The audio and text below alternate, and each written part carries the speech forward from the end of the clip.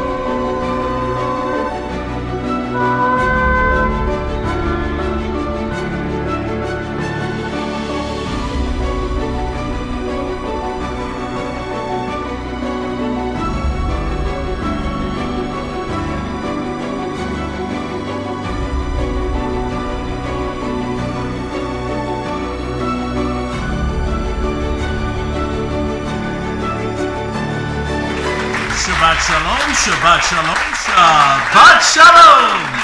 Thank you so much for joining us here at Remnant House, the home of the strong and the very courageous. And Mama and I are always thankful every week on the Sabbath day when you join us on the Sabbath, remembering to keep it holy. Amen and amen. And we're always thankful for all of you who are here with us on the chat and joining with us on this Sabbath day, or whether you join us after, it's all right.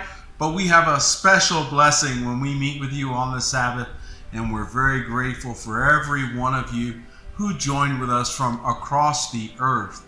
And we shout out to all of our brethren from South Africa to New South Wales to Australia to Europe to Jerusalem and throughout the entire of the United States of America. Welcome to Remnant House. Amen and amen.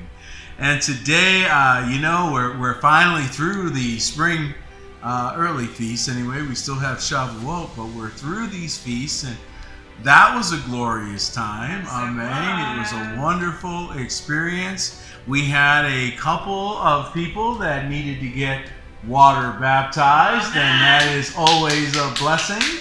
When we get the honor of water baptizing the saints. And so it is our delight and privilege that we got to enjoy that over this Passover season. And now we're open for business. It's warm enough, right, Mama? It's warm enough for us to dunk you now. All right, it was a little cold over the winter, we understand. But now we're open for season. So come on down whenever you like. Let us know you're coming. Amen. Don't surprise us. That's not good. But come on down and let us be. We'll be happy to feed you, happy to accommodate you in any way that we can. And we certainly would love the honor of water baptizing you in the name of Yahusha. Amen. And so thank you to our whole team who made that happen. And for all of the members of the house, all the partners with Remnant House, each and every one of these souls you have a part in. And you know, this is one of the things that was whispered into my Ruach many years ago. You have to share this vision so that they can come in, because otherwise they won't be doing any of these things. They won't do these things. But by partnering with the ministry, with partnering with the work, it is as if you are doing it. And this is a beautiful picture of unity, of being together, of being united in one purpose. And I'm so thankful for every one of our brothers and sisters throughout the earth. Mama and I are very grateful for every one of you. We gush over you. We talk about you all in very wonderful ways. And when we are concerned about you, we talk about that too. And we get before the King. And lo and behold, things start to change. So, you know, we know our role. Our role is to be here for you, to stand in the gap when we can. We know that we have a high priest who has passed into the heavens, seated at the right hand of power. Amen. But we continue to intercede for our brethren as he asks us to pray even for your enemies. Amen. If you're praying even for your enemies, I know you're praying for your enemies, right? All right. If you're praying even for your enemies, don't forget your friends. That's right. Amen. Good point. I'm looking for my friends. That's right. Only people with kids know it's like that. And speaking of children, all of you young ones out there, we're so glad you got the chance to join us. We love hearing from you, all of you. I'm not going to start the naming thing because then I'll be here for a while. But yeah. I'm grateful for every one of you. We're thankful that you join us. Now be good and listen to Mama. She said to sit down. She meant sit down. Play with, get the coloring going. Yeah, sit there, relax, calm down. We're going to get into the Word today. Amen. And today we're going to be talking about the glory. And you know, it says that He will come in the clouds with power and great glory. Great glory. How many know that the enemy is trying desperately to quench the glory of Elohim, wants to steal the glory, wants to obfuscate the glory, but there is no stopping the glory of our Elohim. Amen and amen.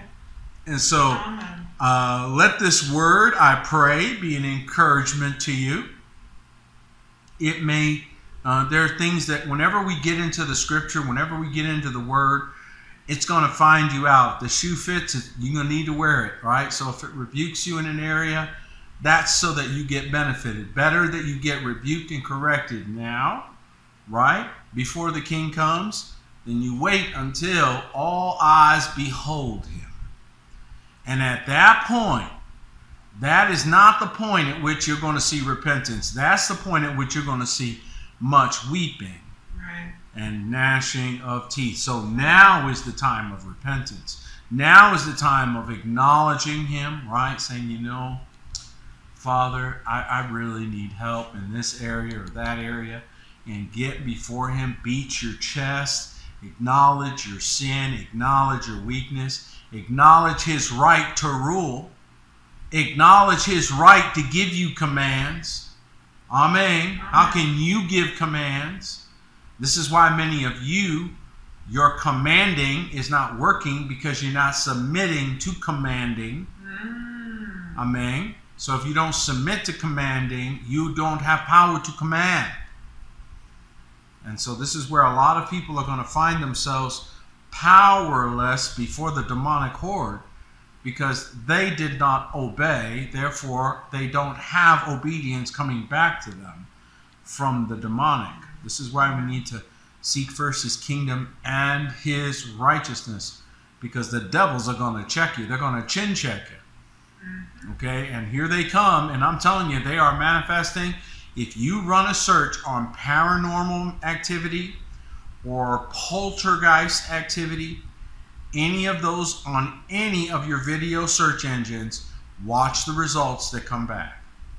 Watch a few of those and you're going to suddenly realize, whoa, we got some serious new challenges going on in our world. And so those people that are doubling down on false, on lies, on deception, well, they sowed lies, so they reap lies. They're deceiving and being deceived. And so this is where the enemy wants you. He wants you to have confidence in that which is false, so that in the day of trouble, you put your confidence in that and it fails you. Okay? And so we're going to talk about this a little bit today. Turn with me to Exodus chapter 40, because again, the king is coming on the clouds with power and great glory. Amen. Now, one of the earliest reflections of this glory happens back here in the book of Exodus. So I want to take us back there for a moment, quick moment, because here we're going to see something that we read in the Torah when we do our Torah readings. Here we're going to see a physical manifestation of the glory of Elohim. Amen. Turn there with me. Exodus chapter 40, verse 34. You there, Mama? Mm-hmm. All right. Yes, sir. And it says, then a cloud covered the tent of the congregation, and the glory of Yahuwah filled the tabernacle. Now, this manifestation was coming in the form of what would look like smoke or a cloud. And Moshe was not able to enter into the tent of the congregation because of the cloud abode thereon, and the glory of Yahuwah filled the tabernacle. All right? So it is the glory of Elohim filling the tabernacle. The place of meeting is the place of his glory. Your place of meeting is the place of his glory. Amen. Amen. And so this is the place you come when you need help in time of need. Where do you come? You come to his glory. Amen. You get an answer to his glory. When the answer comes, what are you supposed to do? You're supposed to worship to his glory. Amen.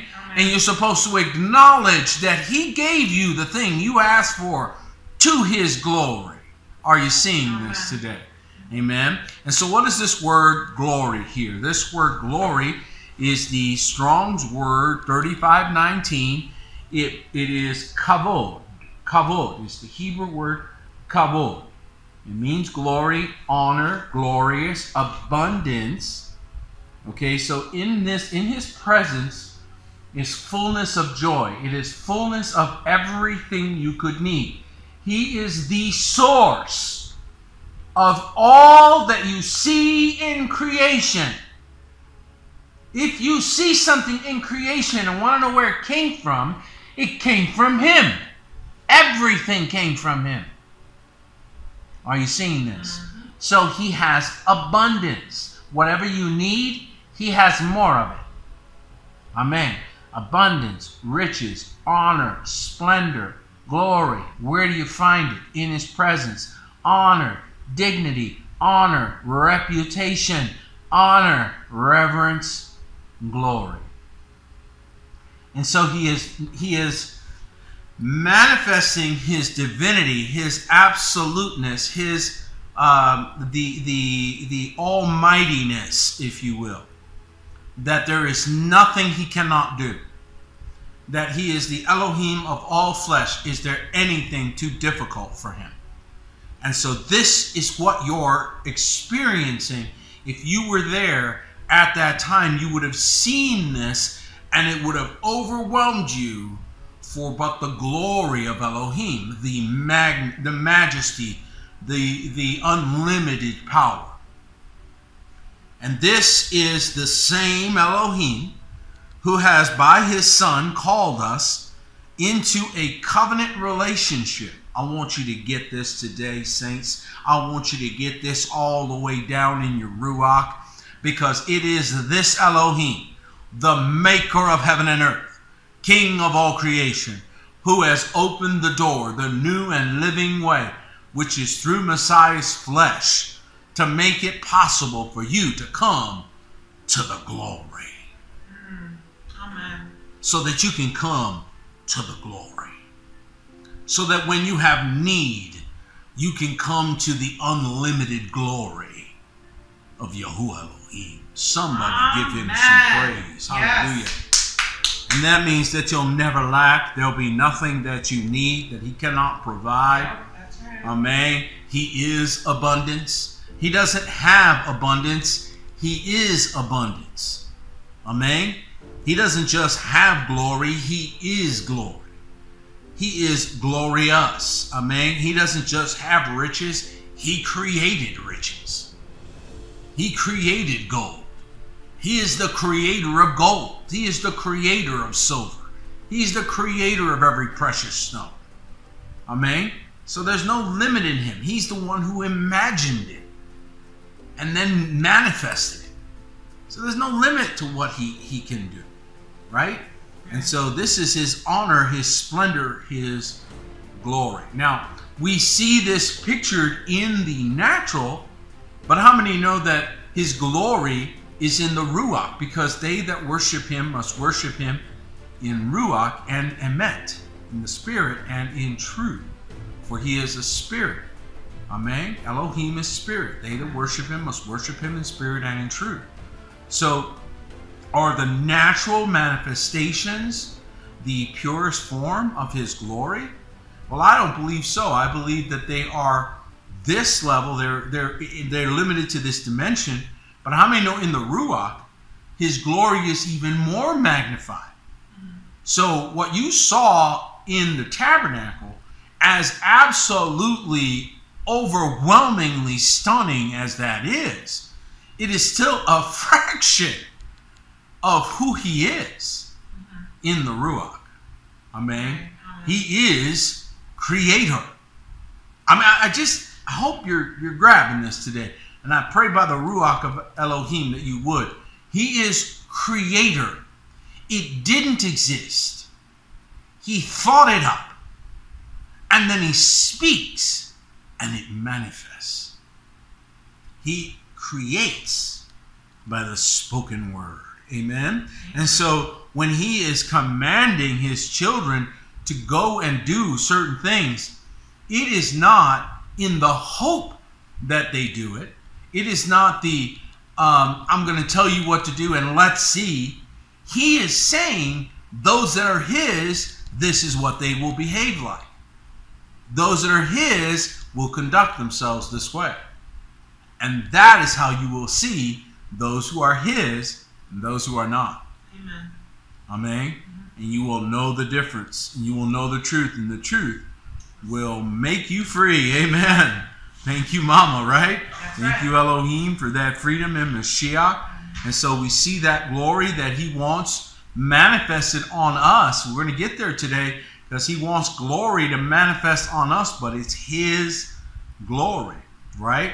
Proverbs chapter 3 and verse 33, it says, the curse of Yahuwah.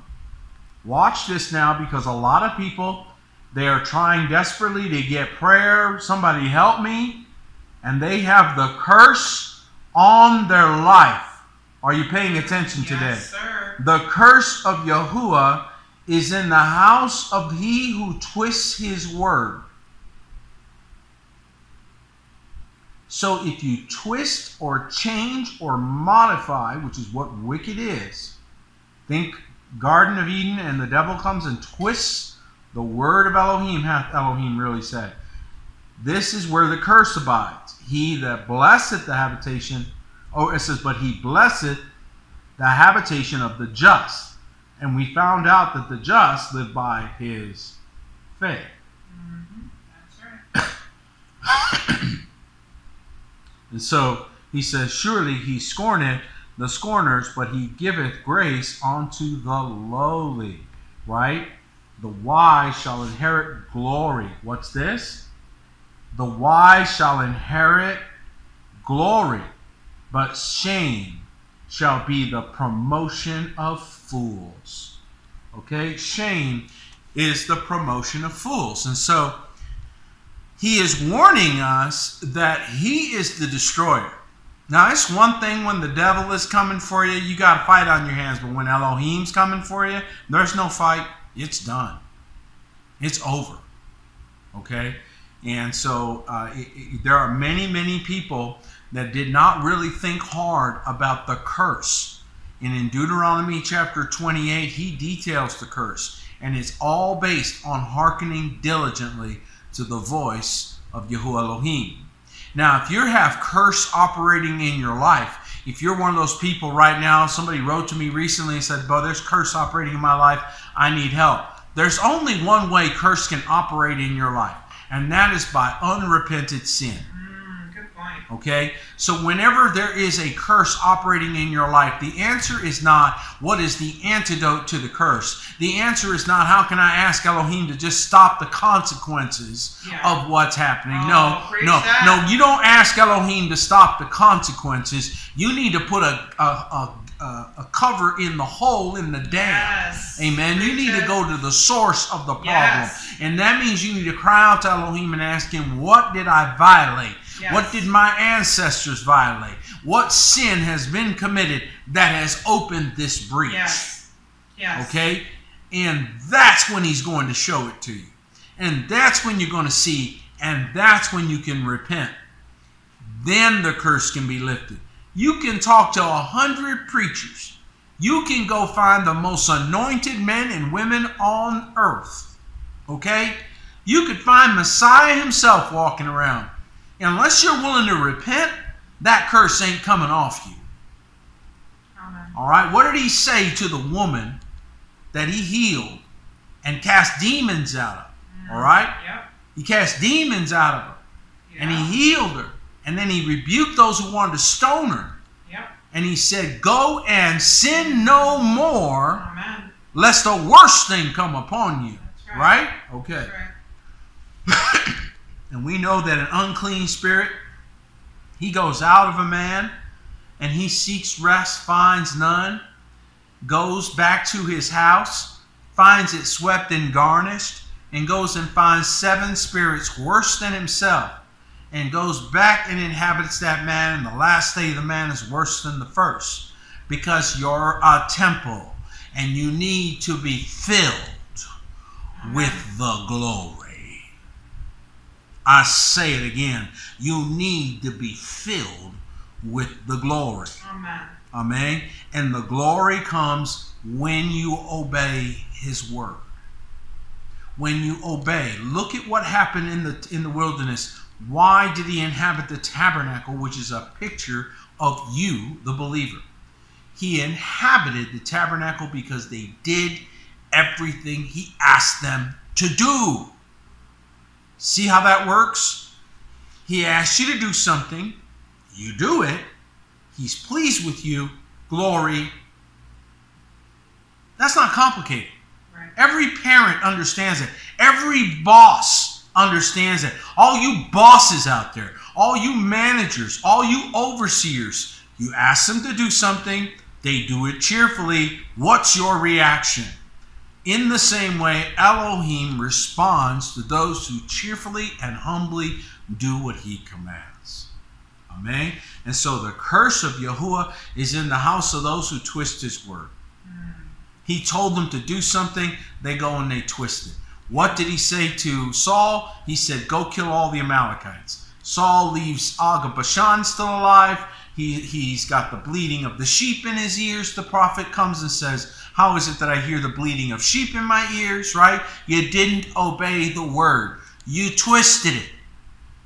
We said all. What part of all didn't you get? How many of your sins do you want forgiven? All? Then how much of his honor do you need to bring? All. Yes. Same word, right? But we want the benefits. There are some, not everybody, not the remnant, but there are some that want the benefits, but they don't want to respect the king. This is Luciferian. They want to live in his creation, but show him no respect. This is from the devil. Okay? This is from the devil. This is a demonic, evil, satanic doctrine, a Luciferian doctrine that many people believe and walk in with the full expectation that they're going to be warmly received by Elohim. And they are flat deceived, and I'm telling you to your face, you are deceived if you think that you can dishonor Yahuwah Elohim right up until the coming of Messiah and then walk up and be warmly received. You will not be warmly received. All right? His word cannot come back void. He will always accomplish the thing whereunto he sends it. And so the curse, he says, is in the house of the wicked. He even tells us in the book of Malachi that he curses the blessings. So he blessed you, but then he put a curse on it. Because invariably, what happens when people get a little blessing? They get haughty, right? They get uppity. They think themselves higher than they ought. Yeah. They start getting big and bad, right? And they don't need Elohim anymore. So now you put a curse on your blessings to bring you back home. Yeah. Okay? Because you were talking big smoke. And you need to come on home before you end up in smoke, before you get smoked. Amen. And so he says that the blessing is in the habitation of the just. The just live by faith. Faith worketh by love, and faith cometh by hearing. And surely he scorneth the scorner, but giveth grace unto the lowly. And so those that are scorning him, those that are being disrespectful, you will be disrespected. Those who sow dishonor have nothing but dishonor on its way to you. And it will be horrifically embarrassing It will be beyond red-faced sad. It will be beyond red-faced shame. Okay? You do not dishonor Elohim and get away with that. Okay? I'm just saying. I want you to think about this, husbands. If somebody dishonored your wife, would they get away with it? No, sir. Okay? And now I want you to imagine that you're almighty. Mm-hmm. Good point. Okay? You're not getting away with dishonor. You're not getting away with disrespect. And many are trying. They have a very bad attitude, which they got from the devil. And they're very angry that they have to submit. Right? Anybody angry about submission is going to hell. Yeah. All right? You're going with the devil. Every 100%, 100% of those who are saved are all submitted. Yeah. They're all part of a mission.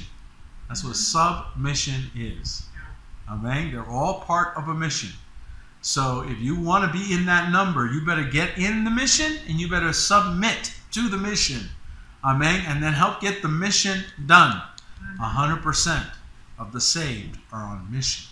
So if you're not on a mission, that's not a good sign. Amen. And there's a lot, many will come to him in that day saying, Lord, Lord, right?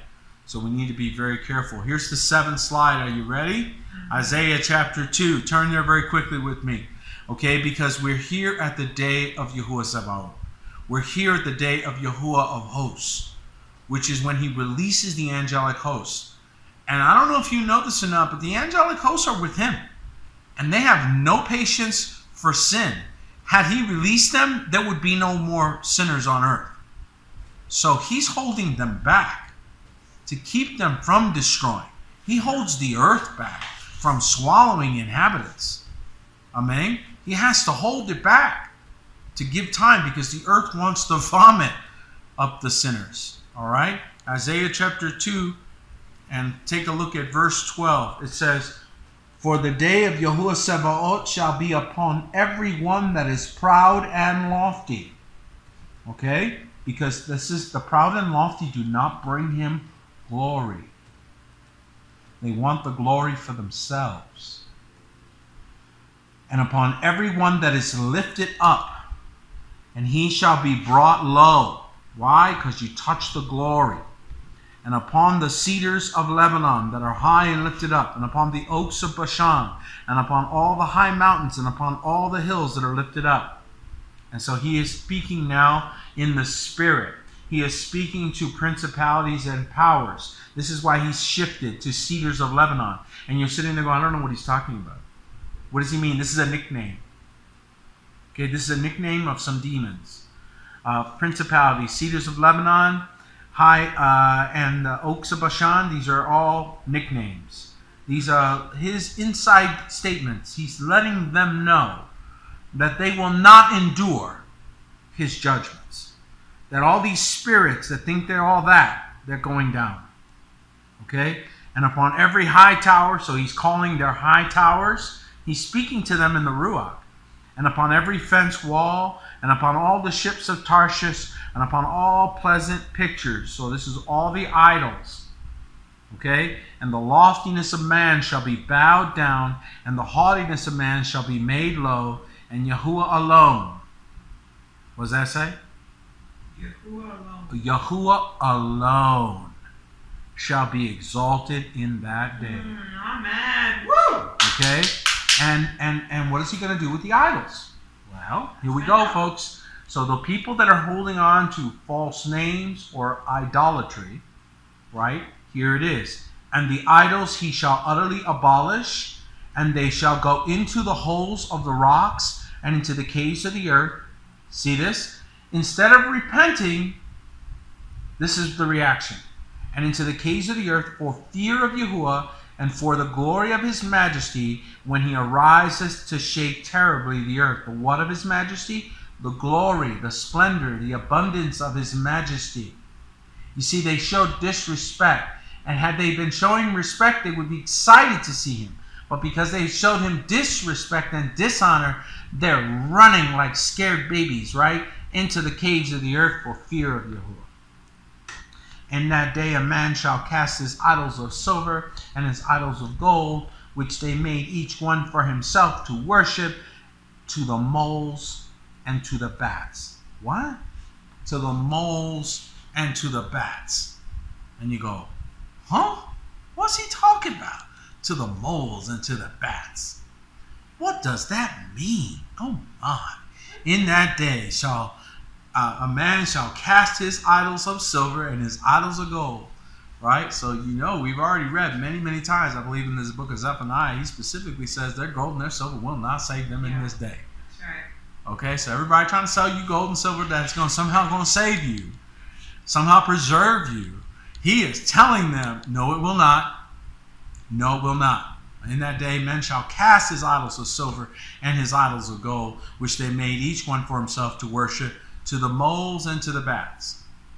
And you may just look at this and go, I don't even know what this really, I don't really get this. Okay, well, let me help you out. There's something common about moles and bats. And what that is? They're both blind. Yeah. Okay? Oh, I didn't even see that. They're both blind. Ooh, that's good. Okay? And so what did he warn us about the last days? That there would be the blind leading the blind. That both would fall into the ditch. Okay? So neither the mole nor the bat can see. Oh my goodness. All right? Wow. So they have blindness on their eyes, and because of their blindness, they're haughty. Their haughtiness is guaranteeing their judgment. So if they could finally see, they would see not only the truth, but they would also see their own state.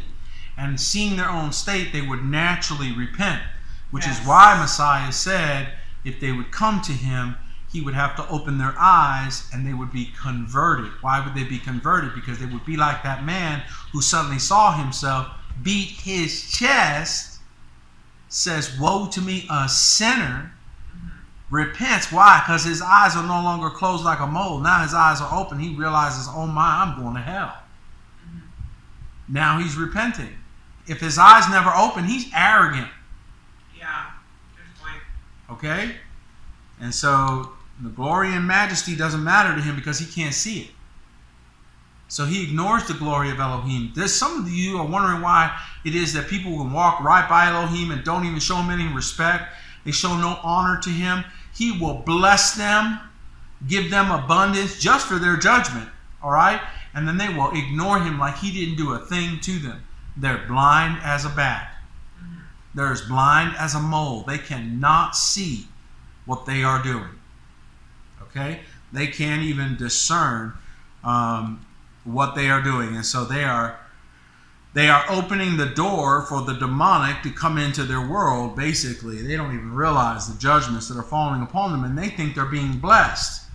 How many know that when you're getting debt given to you, which is what those bills are, you are not being blessed? The more of that you have, the more debt you have. And as soon as you figure that out, as soon as the moles and the bats come off your eyes, you go, wait, what? Yeah. Wait, what? Well, I don't want to, whoa. Exactly. And you realize that they have hustled all of mankind in the world. And it said all the world was under the sway of the wicked one. So you shouldn't be shocked at that. Only a remnant understand it and have their hands burned, right? Because they know how to bring him gold tried in the fire. All right, so they know how to do this. Well, why is that? Because they got oil for their eyes. So they got eye salve, which he said you needed eye salve, so you wouldn't walk around like a blind mole or a blind bat. Yeah. Amen. I'm preaching today. Y'all are not an amen as good as I'm preaching. I'm just saying. I'll get better.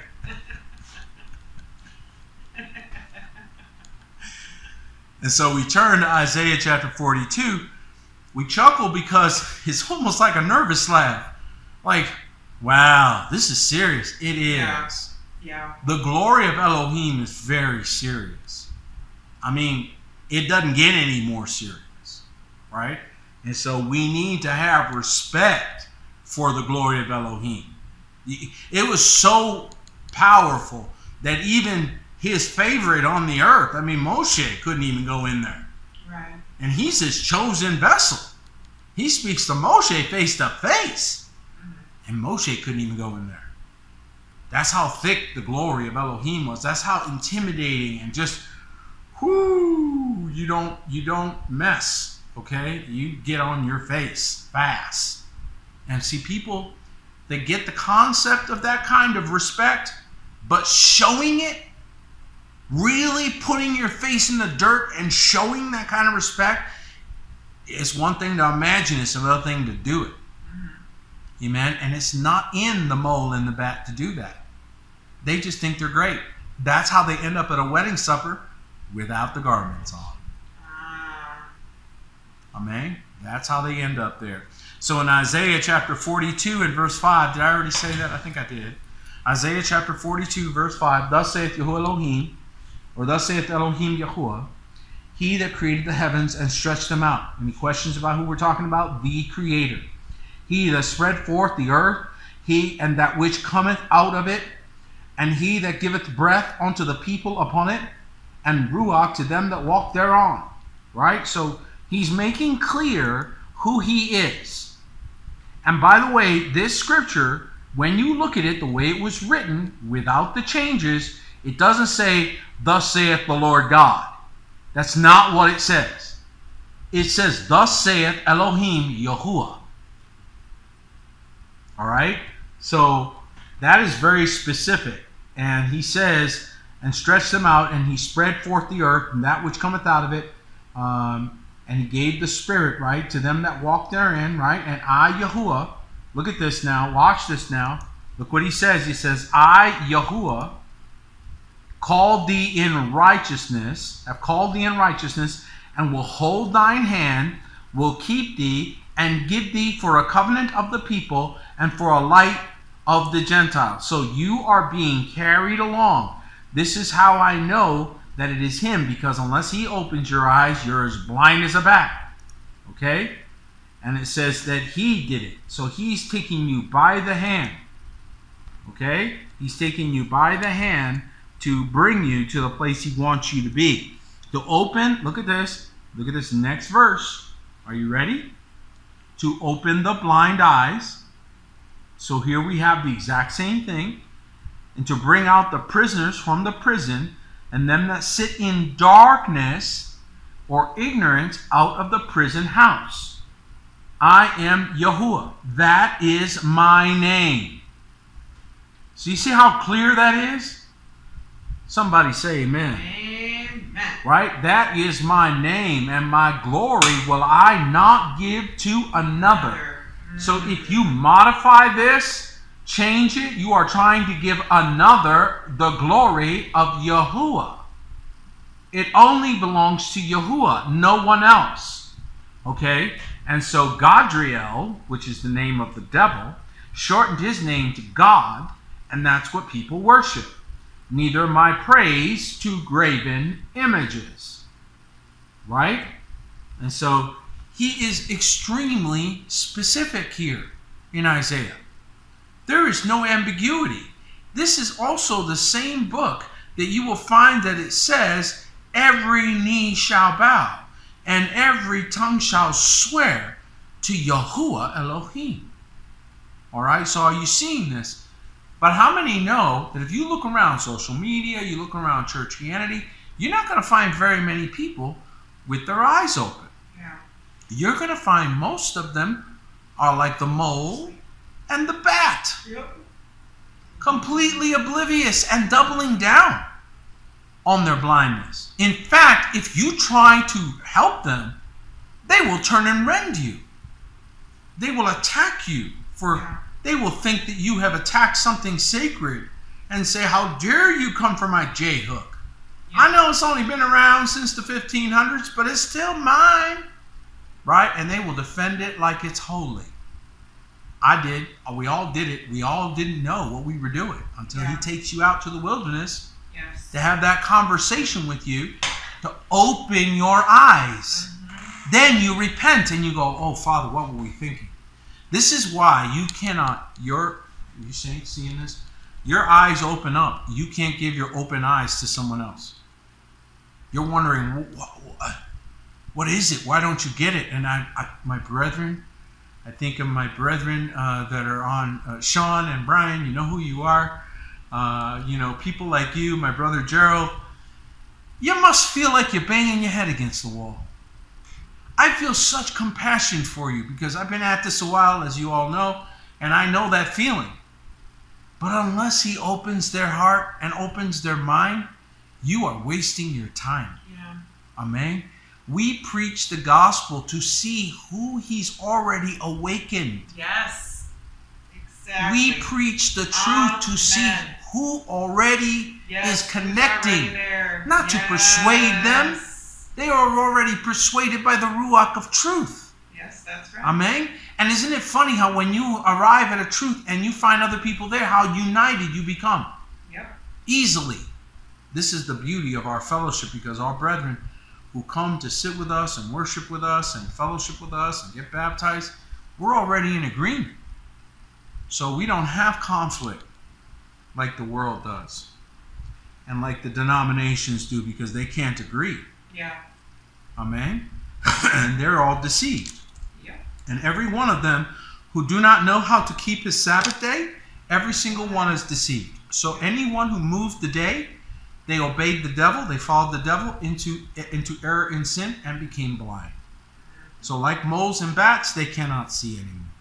That doesn't mean they're not determined, doesn't mean they're not trying really hard. Have you ever watched a bat trying to fly out of a room? They sure try really hard. It's not for a lack of effort. Okay? And if you've ever caught a mole, we caught one time. I actually caught a mole, didn't know what it was. You're staring at that thing going, "What? You're not a mouse. What are you?" You were big. You're real big. Right? And the thing couldn't see, and its legs were moving though. It wanted to keep going even though it couldn't see where it was going. And it just reminds me of so many people. They're blind, but their legs are moving. Yeah.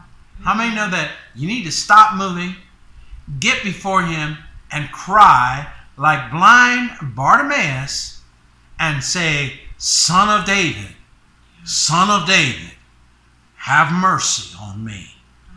Open my eyes. What would you that I would do for you? That I would receive my sight." Amen. And this is our prayer, Remnant. Oh, Remnant, I pray this prayer for me, for you, for all of us, that we would receive our sight. Amen. Amen and amen. Because there's nothing sadder than to be walking around this earth a blind man. Amen.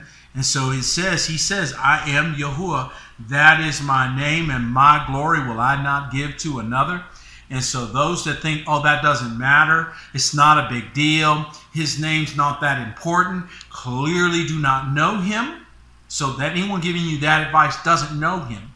Because anyone who knows him, it's like somebody pretending they know somebody, and they say, "Oh, like somebody," if they pretend to know me and they say, "Yeah, I know Pete," right? You can know right then and there they don't know me. I don't know you. I don't know you at all. You can know right then that they don't know me. Yes. Because you would know how much I hate being called Pete. Yes. Right?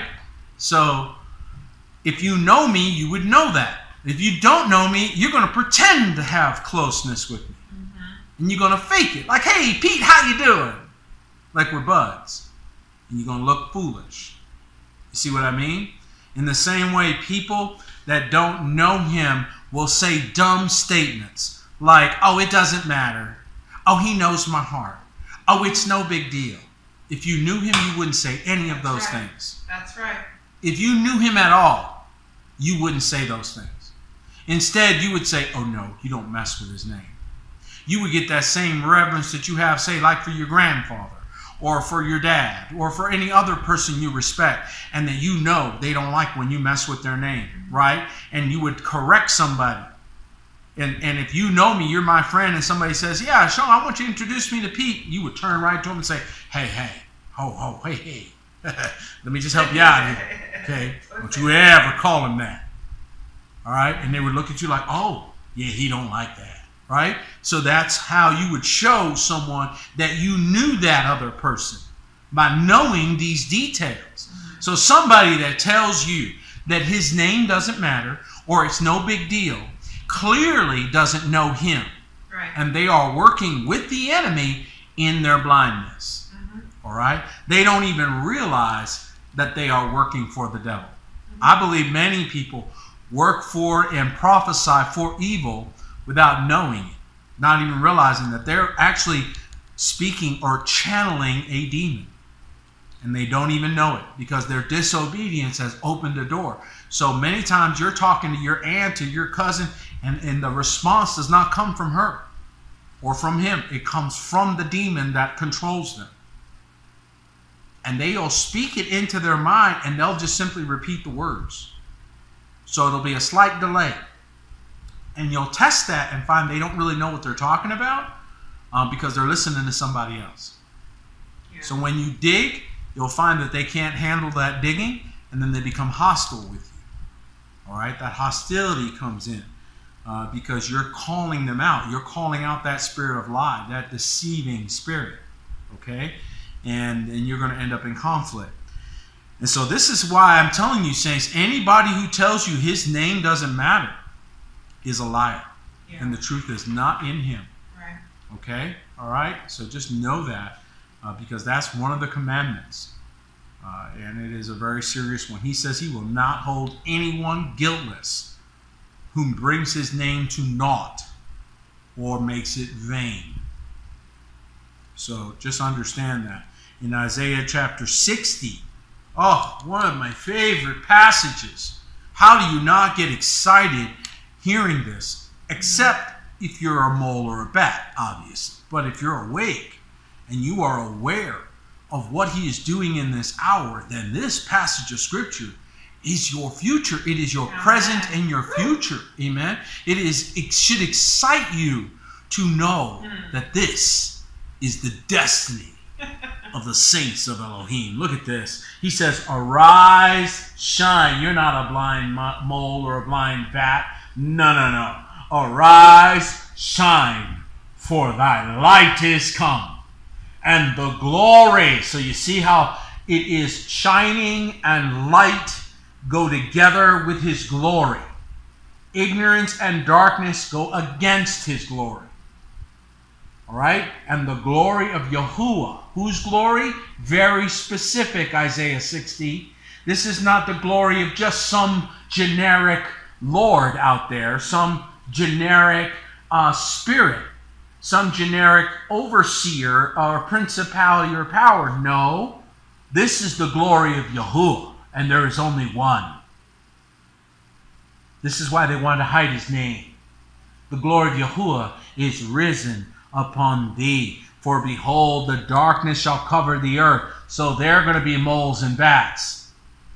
Okay? Watch this now. There are moles and bats out there. They're blind as bats. They don't know me. They don't know anything. They're walking in darkness. They're walking in lies. They're walking in seduction. They're walking in deception. They're walking in wickedness. For behold, watch this, the darkness shall cover the earth, and gross darkness the people. But Yahuwah, who? Who? You see this?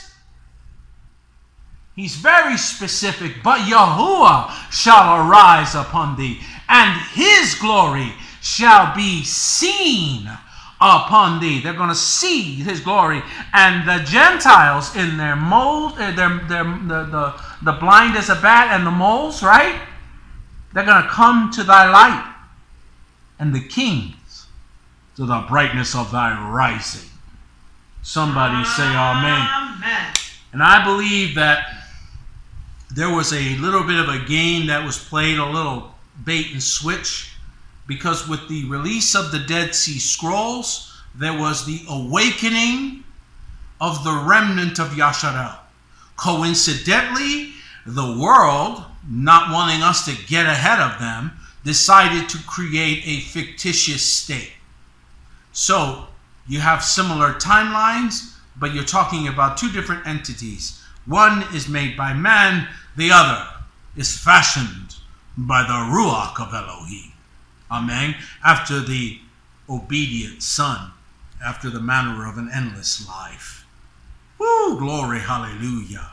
And so we see that he says the Gentiles will come to thy light. So they're abiding in darkness, which is ignorance. They don't know anything. They have been lied to. And the Gentiles uncrossed over. Uncrossed over.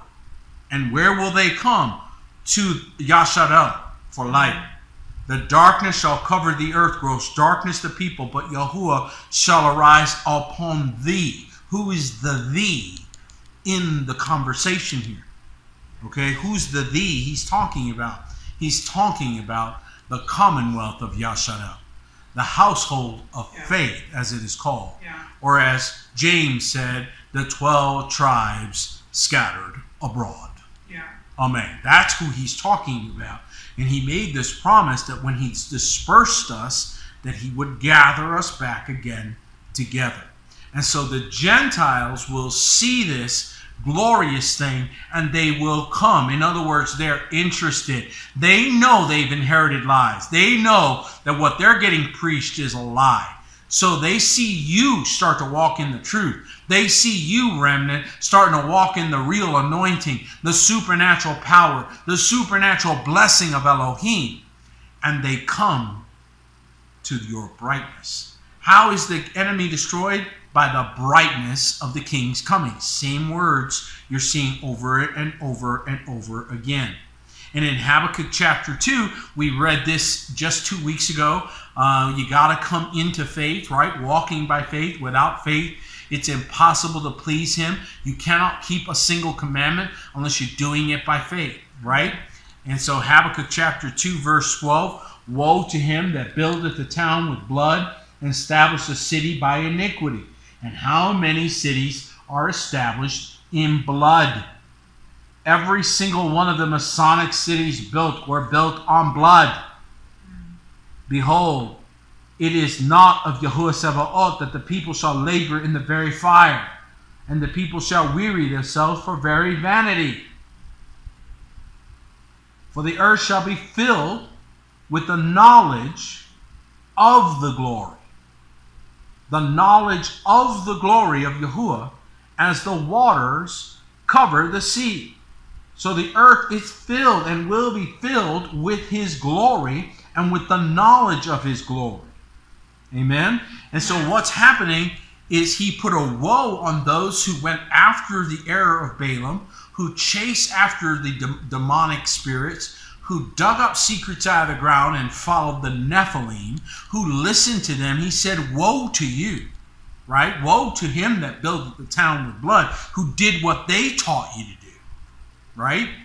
And he says, and that it is not Yahuwah Sebaot that the people should labor in the very fire. Okay? So when you're living in these places, you're literally laboring right in the midst of hellfire. This is why it's so hard to see consistency in blessing. You're living in Sodom and Gomorrah. Get out. Amen. I'm just saying, not everybody, but some of you are. Okay? And then the earth is filled with the knowledge of the glory of Yahuwah as the waters cover the sea. So it's not like the answer to your question is not far from you, but you've got to be willing to do what he says when you hear it. You see, many times people want an answer from Elohim and then they want to evaluate the answer after it arrives. This is for somebody. Listen carefully, okay? The reason why the curse will not lift off your life is because you have to be prepared to do whatever he says. Whatever he tells you. Amen? And you can't put any conditions on it. And if you want to keep the conditions, keep your curse. Yeah. Okay? When you come to the place you're like, I'm ready I'll do whatever he tells me. Now you're dead. Now that's a dead person. Come on. Anybody with a preference is still alive. That's right, preach it. Yes. Amen? And so if you want him to deliver you, you're going to have to give up trying to do it yourself or controlling the terms and conditions. Amen. If he is your Savior, that means you have given up trying to save yourself. As long as you're trying to save yourself, what you need a Savior for. Right. Good point. All right? So as long as you're trying to do it yourself, you don't need him. When you're ready to let him govern your life, let him be Lord and Master, and I do what my Master tells me kind of master, now he saves you. Not until. When people want to retain authority over their life and retain sovereignty while they get his benefits. Y'all better catch up.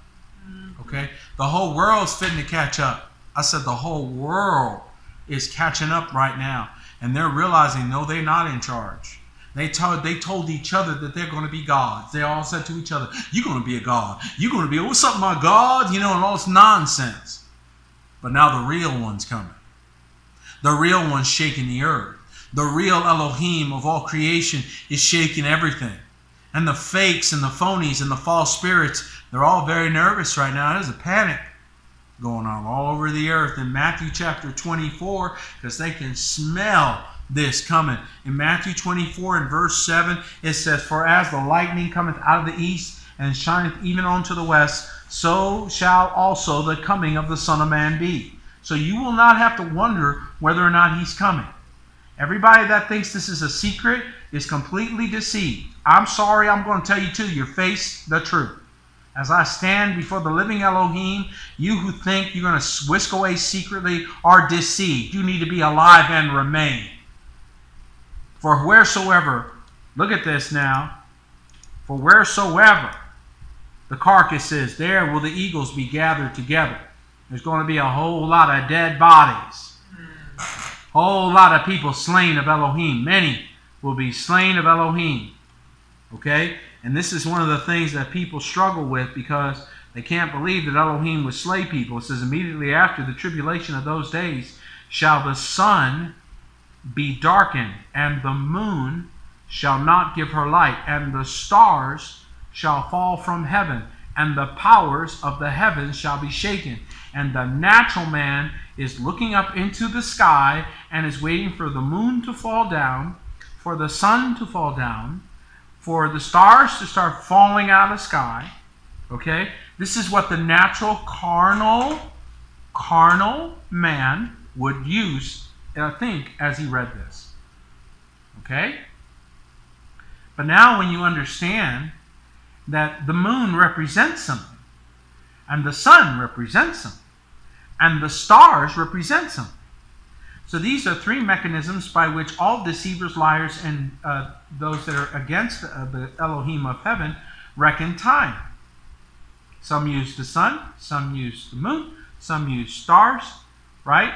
But any who do not do it exactly as Enoch prescribed is in violation, okay? Which means they won't know what time it is.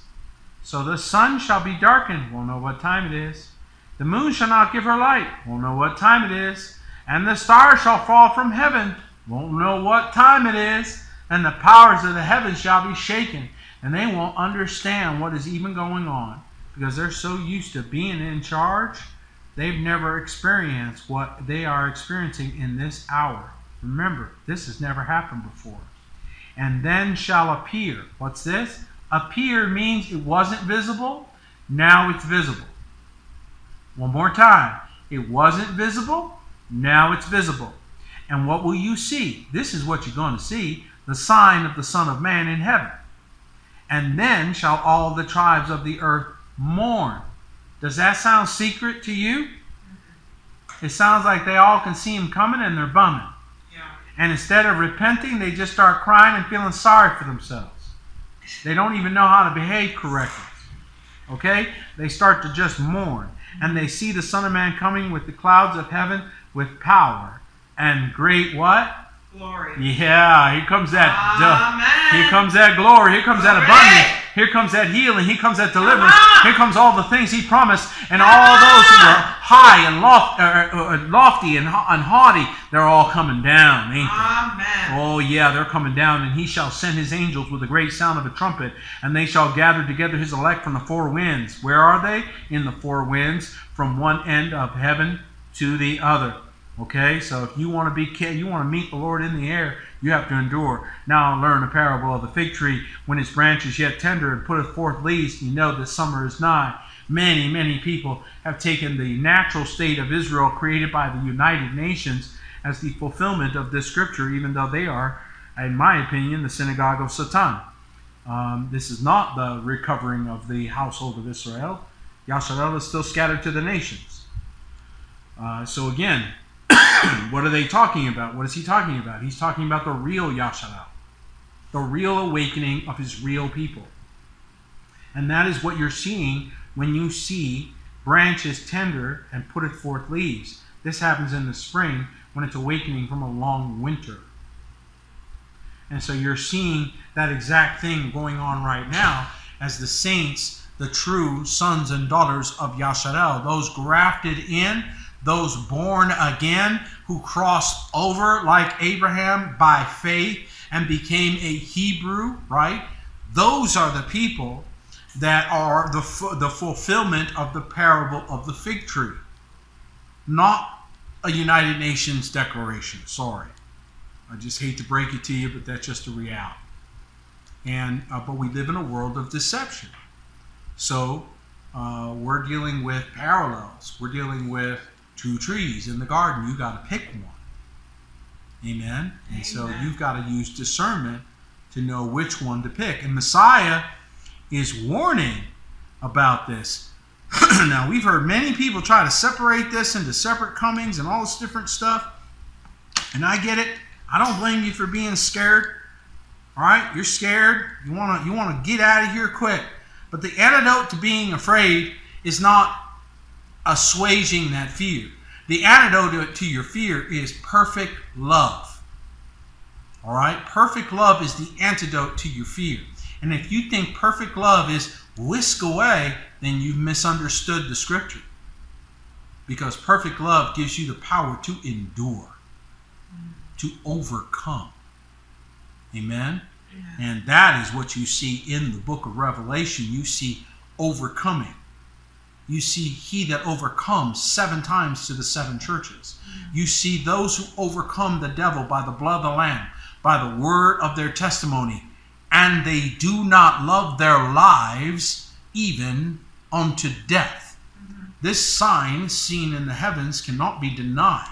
All the tribes, even as carnal as they are, who have no spiritual discernment, blind as a bat and a mole, and even they can see the king is coming. Amen. And so this is what we are looking forward to, and this is what will manifest at some point. We are quickly reaching the point where he must intervene lest there be no flesh saved. So we're racing toward that moment that he promised for the elect's sake. Those days would be shortened. Amen. And in Mark chapter 8 and verse 36, he said, "For what shall it profit a man if he shall gain the whole world and lose his own soul?" So everybody out there with their noble gold and their silver trinkets and their this and their that and their plans for this and their artificial that, and they're going to get rich and all this stuff. What does it profit if you gain the whole world and lose your own soul? What shall a man give in exchange for his soul? Whosoever therefore shall be ashamed of me and of my words in this adulterous and sinful generation. You scared? You don't want to be set apart? Oh, you want to blend in? Oh, okay. You're going to blend in, all right. Look what he says. Of him also shall the Son of Man be ashamed. So because if you're ashamed of him, he's going to be ashamed of you. And when he cometh in the glory of his Father, in the what? And he cometh in the what? In the what? In the what? The glory of his Father. So great was this glory, even Moses couldn't go in the tabernacle. Good point. So he's coming in the glory of his Father with the holy angels. He's coming in this kind of tabernacle busting glory. Okay? The kind of glory that the whole earth sees and says, okay, we messed up. We messed up big time, right? And they want to hide themselves in the rocks, in the dens of the earth. And so again, this is why his true sons and daughters are not ashamed of him. They'll stand there and be ridiculed. Oh, yeah, you're going to ridicule me? Okay. You're going to make fun of me? Okay. You're going to speak evil of me? Fine. That's fine. Spell my name right. Right? Why? Because I want my reward. My king is coming in. My reward is with him, not with you. Amen. My reward doesn't come from the popularity of men. My reward is not going to come from people talking well of me. In fact, I prefer, listen, that's how you get rewarded. They spoke evil of the prophets, and so they will speak evil of you, right? And so great is your reward in heaven when men revile you and speak all manner of evil against you falsely. Yep. right? So don't even correct them. Sometimes I'm like, oh, you believe that, huh? Okay. That's false. But go ahead and speak all manner of evil. Because I'm going to get paid. Cheddar coming. Mm-hmm. Amen. And he is faithful. He pays his bills. So when he's bringing it, he's bringing it. And his reward is with him. And so this is my encouragement to everybody that is waking up and their eyes are no longer blind as a bat. You're no longer as blind as a mole. You're now walking around going, wow, we are in trouble. Wait, because I'm telling you right now, there's a whole lot of preachers that are all of a sudden going, they made fun of us a few years ago. They're slowly coming to us now going, hey, can you help me with this? Hey, can you help me with this? Not even bothering to apologize for the disrespect they showed just a few years ago. Yeah. Okay? When they were wrong. And now they're realizing they were wrong. There's a big humility program coming in. Mm-hmm. In Revelation chapter 16 and verse 8, you're going to see it. You're going to see this humility package coming in. And it says, the fourth angel poured out his vial upon the sun, and power was given unto him to scorch men with fire. And men were scorched with great heat, and blasphemed the name of Elohim. They did what? So they're getting judged, and instead of worshiping Yahuwah, they get mad at the name of Elohim. Have you noticed some people getting angry when you try to tell them his name? Yeah. Okay? And they blaspheme the name of Elohim. By the way, when you give him a different name than the name he says, this is my name forever, if you give him a different name, it's blasphemy. Yeah. You've committed blasphemy. Just so you know. If somebody says, my name is Sandra, a lady says, my name is Sandra, and you say, I'm just going to call you Stacy, you're committing blasphemy. Mm-hmm. Which have power over these plagues, and they repented not to give him glory. To give who glory? Yahuwah. Specifically. And the fifth angel poured out his vial upon the seat of the beast, and his kingdom was full of darkness, and they gnawed their tongues for pain, and blasphemed the Elohim of heaven because of their pains and their sores, and repented not of their deeds. And after these things, right? So they repent not of their deeds. So what is happening here? They're blaspheming the name. It has gotten at this point, so this is towards the end, this is right before he comes. I mean, just a smidgen before he bursts through the clouds. And what would you see as you have John's apostolic prophetic sight? What do you see on the earth?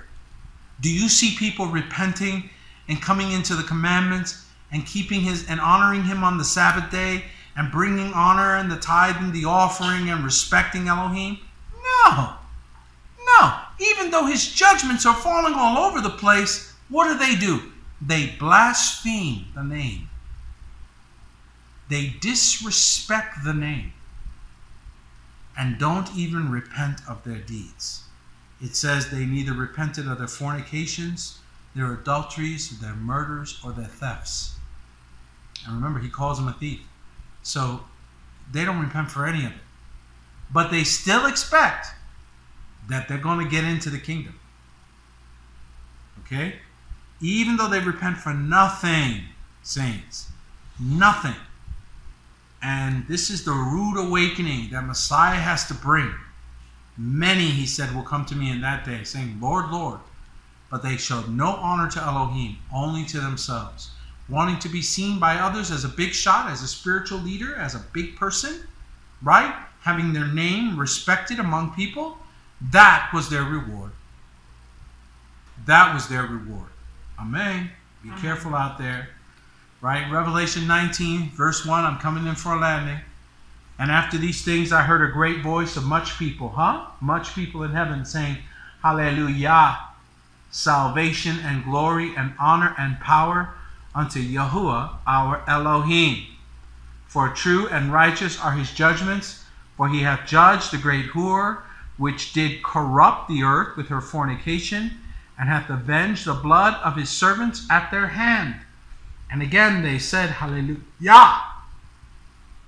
And her smoke rose up forever and ever. And so compromising with the word of Elohim, not a good plan. Joining together with the whore of Babylon, again, not a good plan. Amen? And so those that think, oh, it doesn't matter, it's not a big deal, it's small things, oh, you're straining gnats, you're being too much of a, you're being nitpicky. No, there's a difference between what the Pharisees were doing, which was creating burdens too heavy for men to bear, and what Elohim is calling for, which is humble submission, as Messiah said, if you love me, keep my commandments, which is to love one another, to bless one another. If you study the commandments, you will see that what the Pharisees were teaching was something else. It was called the Talmud, and it added thousands more regulations to the existing Torah of Elohim. Amen. And so my encouragement to you in this Shabbat is that you take this time to really meditate on the glory of Elohim, because he says that he wants that glory to arise upon you. And we know that that glory will not arise upon you if you are living in disobedience or wickedness, twisting his word. So in order for that scripture to be fulfilled in your life, there needs to be a confession and a repentance, a cleanse of all unrighteousness. Amen. That when he looks upon your life, he sees you and says, well done, thou good and faithful servant. And so in Isaiah he will say, arise, shine, for thy light is come, and the glory of Yahuwah is risen upon thee, in forgiveness, in the restoration of relationship, in the recovery of sight to the blind. Let's pray. Baruch atah, blessed are you, Yahuwah Elohim. We come before your throne and we thank you with all our hearts for opening our eyes to every area that we have been blind. And we do not say that we see, Father, for how can we know what we still remain blind to? Instead, we cry out to you, the giver of sight, that we would recover our sight. We cry out to you that you would continue to lead and guide us out of darkness into your marvelous light. We cry out to you in the name of Yahushua that you would not leave us abiding in ignorance and darkness, but would show us your great light and pull us out into the kingdom of your dear Son. And so I pray for every one of these, my brethren, who are hearing this broadcast, who are part of your great kingdom. I pray that you would continue to strengthen them and encourage them in their inner man, that they would remember in whom they have placed their trust. And for those that are listening today, Father, who have just now awakened, I pray for mercy for them. I pray that you would have compassion upon them, and that you would deliver them from destruction and give them understanding that they may recover quickly from the sin and the weight and the evil that would beset them. And I pray, Father, you would cause them to run their race and finish well. It is in Messiah's holy name we pray. And the people said, amen. Somebody give him praise. Hallelujah! Hallelujah! Glory! Woo! We love that part. That's our part that we love. We give him the shout of praise and know that we have won the victory. Amen. And I'm so delighted with every one of you that are part of the remnant. You are the real family of Elohim. You're the real recipients of the book. A lot of people read your book, but it's not for them, all right? Because they aren't the genuine and authentic Hebrew that crossed over out of being the old man into the new kingdom. Amen? That means you got to lose all other identity. Okay? So you used to be a Russian, now you're the remnant. You used to be a Greek, now you're the remnant. You used to be Chinese, now you're the remnant. You used to be Japanese, now you're the remnant. You used to be an American, now you're the remnant. Amen? You see, when you identify yourself some other kind of way, you're still staying in the old man. But when you realize that we've crossed over and we're now part of the household of faith, that's a whole different kettle of fish. Amen. Amen. And amen. And I'm thankful for every one of you that stand with us in this house, please go over to remnanthouse.org and bring your best gift as you honor Elohim. We are praying for you, and he specifically spoke to me about his provision for those that do respect and honor him. This is why I say it very clearly to you, because those that he has seen and moved in their hearts, his blessing shall be upon these vessels. Amen. And he is bringing splendor and abundance and no lack of any good thing. And so all of those who played it fast and loose with the devil's stuff and were unfaithful with evil money and evil blessings and evil things, Messiah was very clear about that. If you are not faithful with that which is another man's, who will entrust to you the true riches? And so my admonition to you is, if you have not been found faithful, now's a good time to repent. If you've been faithful, stay steady. Amen. That is what we need in this hour. For those of you that are being challenged by the Elohim of heaven, he gave me a word for you as well. You get a small window. And in that small window, if you jump in, it's just like any other opportunity that you have to see in the market. Okay? And you see the opportunity and you seize upon it. You're being given a small window where you will be able to seize upon it. If you do, you will be blessed. If you don't, you will remember that in the day of judgment. You will remember that you passed on that opportunity. And that's when you will have weeping and gnashing of teeth. And so I encourage you, if he's pulling on your heart, if he's opening a door for you, don't pass on it like you got millions of them. Jump through it like you're buying, Apple stock at a penny. Okay, you jump in and you go with all in and let Elohim bless you, because he's opening doors to give opportunity to people. But when that door closes, he won't need you anymore. Okay? And then that disobedience will be your permanent state. And so let me remind you to obey him, and that you would be a doer of the word and not a hearer only. Amen? And I pray his blessing be upon every home and every part of the remnant throughout the earth, wherever you are. That his blessing would be upon your children and upon your household, upon employees or partners or friends or co-workers, and all who associate with you.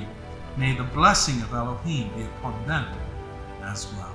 Amen and amen. Well, that is all we have for today.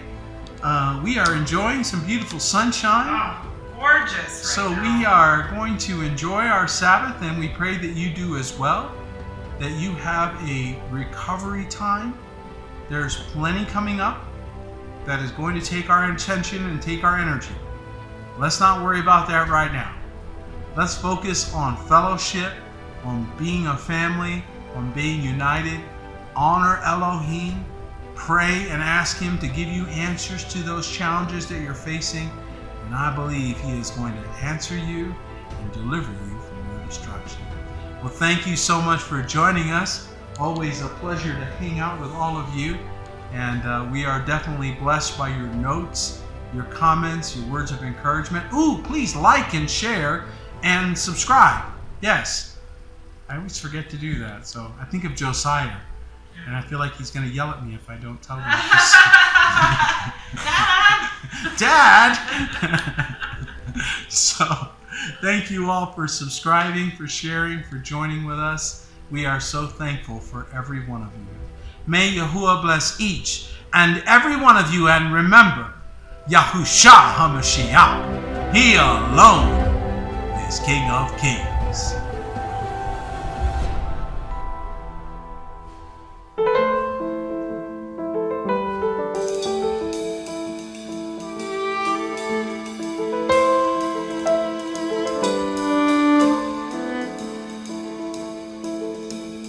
Land of milk and land of honey, land of blessing and land of curse, land that's in our hearts so dearly. The shofar will sound and we will go home.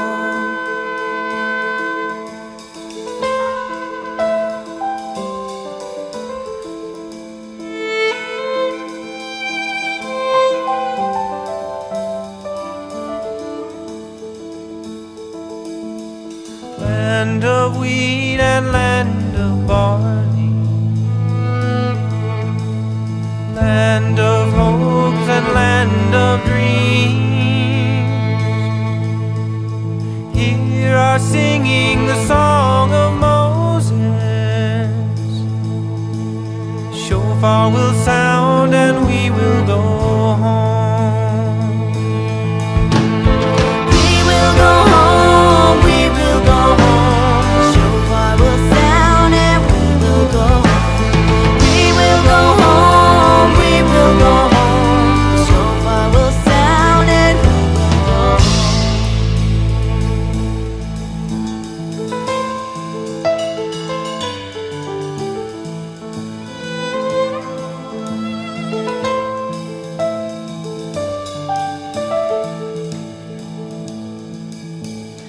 land of exile and land of promise,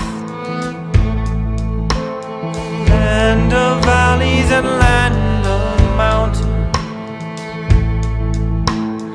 land of his living waters. shofar will sound and we will go home. We will go home, we will go home. Shofar will sound and we will go home. We will go home, we will go home. Shofar will sound and we will go home. Land of peace, land of wars, land of